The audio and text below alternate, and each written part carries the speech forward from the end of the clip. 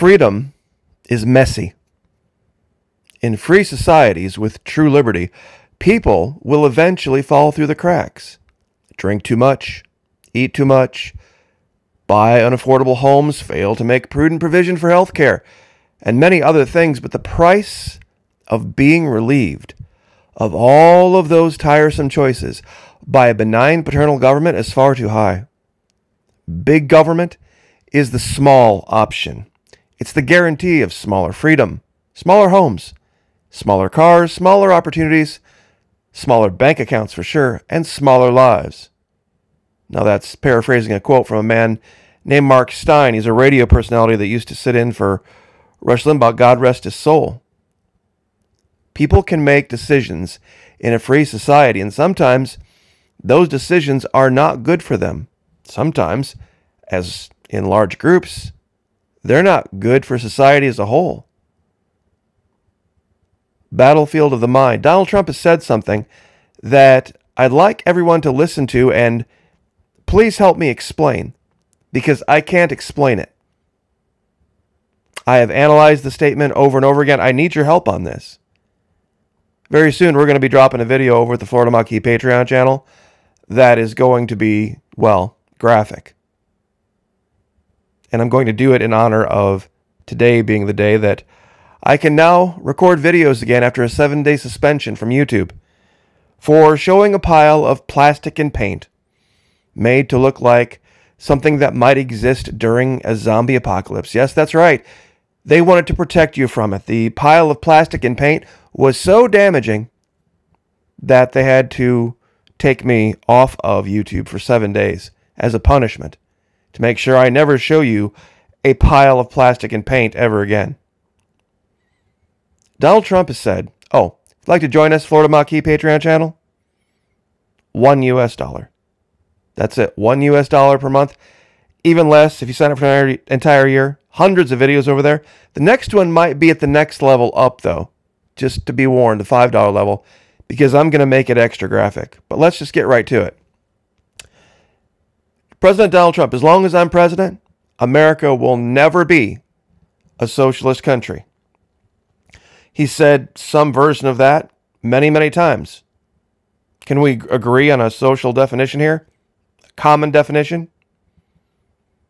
Text. An ideology arguing that citizens, not people, are best served by policies focused on meeting the basic needs of the entire society rather than on serving the needs of individuals as individuals. Now, I know all of you out there are typing about it's when government controls the means of production. Well, one thing that I know that I've heard over and over again about this whole means of production argument is that the reason we have inflation is the cost of energy is too high. The cost of energy is too high. Now, who controls the drilling, shipping, storing, refining, buying, selling, trading, and taxing of energy? Wouldn't it be prudent then to say, and logical to say, that whoever controls all of those things would really control the price and availability of energy? But something more recent has me perplexed.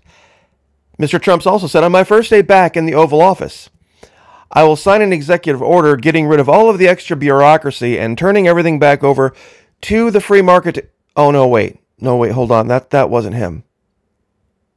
No, that's not what he said. I will sign an executive order directing every cabinet secretary and agency head to use every tool and authority at their disposal to defeat inflation and bring consumer prices rapidly down. Trump said, I will instruct my cabinet that I expect results within the first 100 days or much sooner. So it's government's job now to control the economy, no matter who it is. Now, some might argue that Donald Trump will do a much better job as president controlling the economy. But one way or the other, the economy will be controlled by the government if Kamala Harris continues with Kamalanomics, Bidenomics, Bidenflation, Kamalaflation, whatever you want to call it, that it'll get worse. But they'll be in control. If Donald Trump wins, it'll get better. But they'll still be in control. One way or the other. See, I was reading this article from Fox News today. Fox News, of all places, that literally every other word out of their mouth is, we hate socialism, we hate socialism, we hate socialism. But then, talking about states looking to ban Lucky Charms, Oreos, Flamin' Hot Cheetos, and Gatorade. Why? Well, they're from the government, and they're here to help. You remember the government, don't you? The government that told you who an essential employee, an essential worker was, and who wasn't essential, who could work, who couldn't work, what businesses could be open, what businesses couldn't be open. You remember that, don't you? Oh, but hurt thou not the oil or the wine. Gosh, where'd I heard that before? You see, it's funny, they think that all of these snacko foods, like breakfast, cereals and sports drinks and candy and all these things, we have to ban them. We have to ban them. They're full of this, that, and the other, and it causes tumors and cancer and all this other stuff. It couldn't possibly be anything else causing tumor and cancers and myocarditis. No, couldn't be anything else. No, and it's definitely not liquor or booze, because nobody is saying one word about getting rid of any kind of booze, are they? Are they? Even though, factually speaking, alcohol is poison. The reason your liver has to break it down and the rest of your organs can't break it down is because it's toxin. That's why you basically destroy your liver every time you drink, but nobody's doing that. Oh, 6 Americans die every day from alcohol poisoning, but we'll skip all over that. Oh, and whatever you do, because it's never been done in the United States before, even though it says United States of America, Office of Price Administration. Whatever you do, don't put any controls, like rationing boards or anything like that, on the cost of things, because as we know, that would destroy the country as we know it, even though it literally existed in this country for many, many, many years. But we'll continue to say that we don't live in socialism, that we live in true free market capitalism, and we'll never be a socialist country. But Florida Maquis, those things have additives, and they are banned in Europe. Coca-Cola and chocolate cake and minute rice and white bread and Kraft salad dressing and so now European socialism is good because Europeans ban all of this stuff. Oh, okay. So then now European socialism is good. Well, that's not what I'm saying, Monkey. Okay, so when the government intervenes in the free market, in the free market in order to make society better for everyone as a whole, let's see, an ideology arguing that citizens are best served by policies focusing on meeting the basic needs of the entire society rather than on serving the... That's interesting. And this is my favorite. Candy on the chopping block. Yellow number 6, yellow number 5, blue number 1, red number 40. Oh, red number 40. Oh, red number 40. I'll tell you what. It's linked to hyperactivity. That's right. Giving kids unending amounts of sugar, like Swedish Fish, M&M's, Oreos, Gatorade, Mountain Dew, Pop-Tarts, causes hyperactivity. News at 11. It's the additives. It's not giving them an entire package of Oreos and then wondering why they're behaving like they're behaving.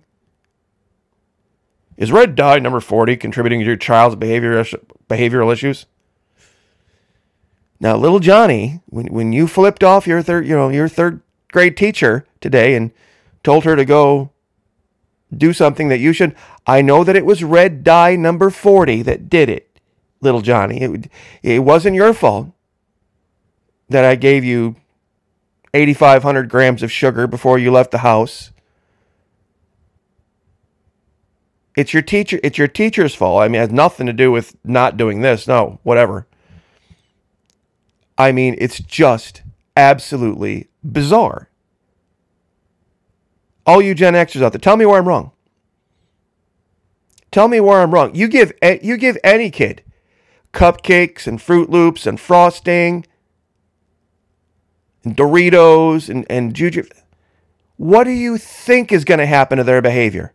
And yes, when you eat an entire freaking box of cereal 3 days a week, I'll bet you're probably going to have some side effects. When you drink 2 liters of Mountain Dew a day, I'll bet you're going to have some side effects.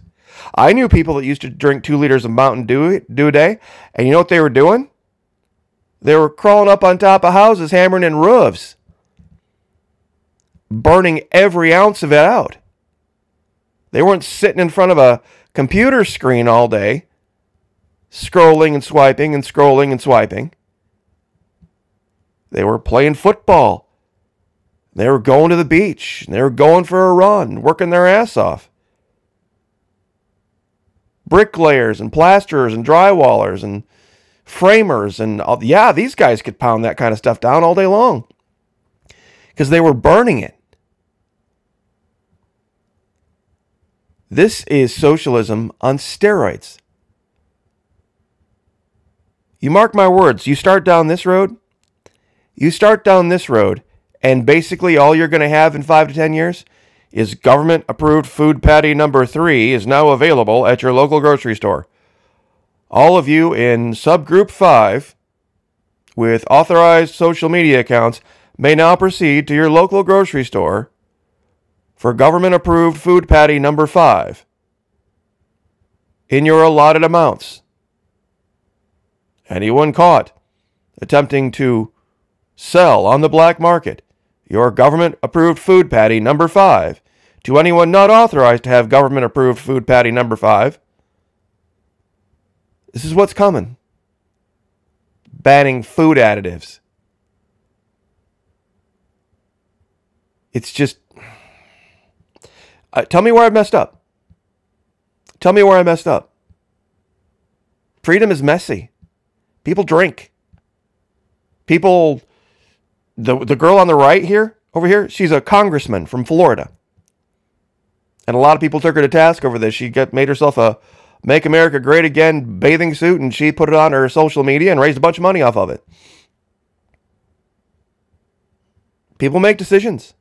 They do things that sometimes are good, sometimes are bad. People like, people don't like. What are you going to do? Yes, things are expensive for sure. But when you say it's government's job to have the power to, and I want to get the quote right. I mean, and you can look this up. When you give somebody the power in government to sign executive orders directing cabinet secretaries and agency heads to intervene in the free market in order to cause a certain effect on the free market, how in the world is that not socialism? I'm from the government, and I'm here to help. You can't discipline your kids? We'll blame the makers of Cheetos. Yep, it's Flamin' Hot Cheetos.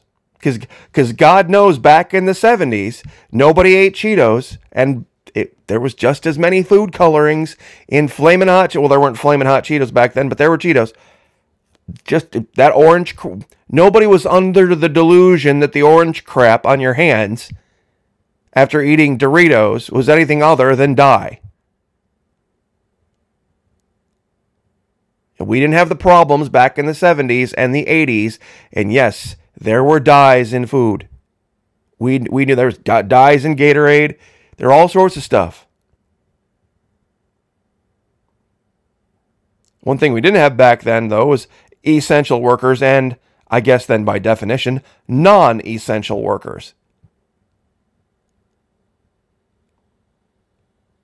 And there were quite a few more prohibitions and restrictions back then on this than there are now.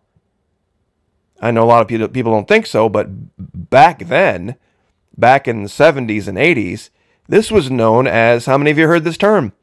Packaged liquor. Why do you think it's called packaged liquor? Why do you think it's called?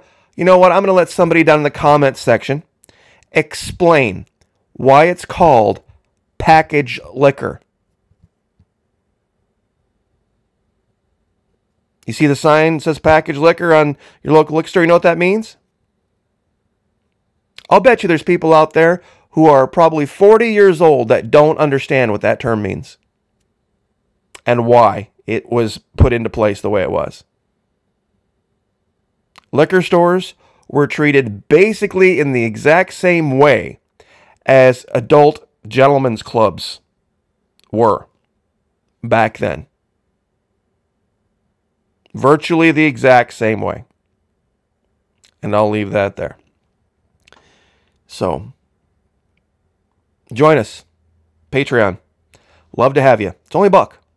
It's only $1. If you want to save some money and have it be less than $1 a month, sign up for an entire year. And if you really want to go to the next level, sign up for the $5 level. Believe me, you won't be disappointed. It'll be refreshing. God bless. Pray for each other. Pray for me. I'll pray for you. Lift each other up. Like, share, subscribe. I'll see you guys next time.